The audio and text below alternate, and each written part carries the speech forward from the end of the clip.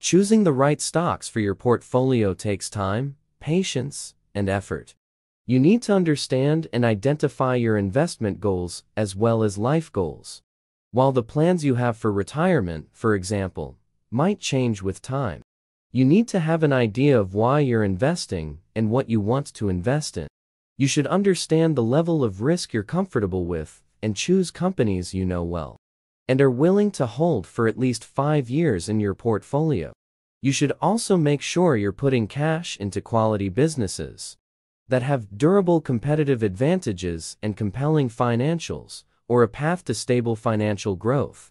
Apple minus 0.57% is a name that needs no introduction, and while growth rates may not be what they were several years ago, given the ongoing changes in discretionary consumer spending, this is a business that continues to pack a powerful punch in a wide range of market environments. Not only does the company control an incredible 25% share of the smartphone market, more than any other competitor, but it also just reported another quarter of record business milestones.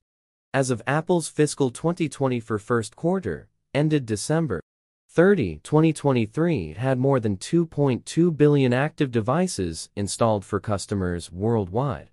That figure represented a new record for the business. Apple's net sales and profits in the first quarter were driven primarily by iPhone sales, and a new sales milestone in the company's services segment. Mercadalabra Meli 1.11% may not be as familiar to some investors as companies like Amazon, Shopify, or Etsy. However, this e-commerce giant has an impressive lineup of businesses and the balance sheet to match. The company is the largest e-commerce entity and most visited online marketplace in Latin America. Mercadalabra's online platform habitually receives about 500 million visitors per month and accounts for more than 1/5 of all retail sales that occur in region. The Latin American e-commerce market has historically been very underpenetrated, primarily due to varying degrees of technological connectivity throughout the region and troublesome logistics options. However, the region is quickly catching up to the advent of e-commerce.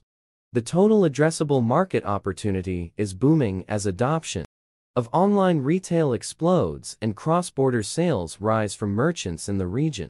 For example, one Morgan Stanley study estimated that the Latin American e-commerce market would hit a valuation of $200 billion by 2025.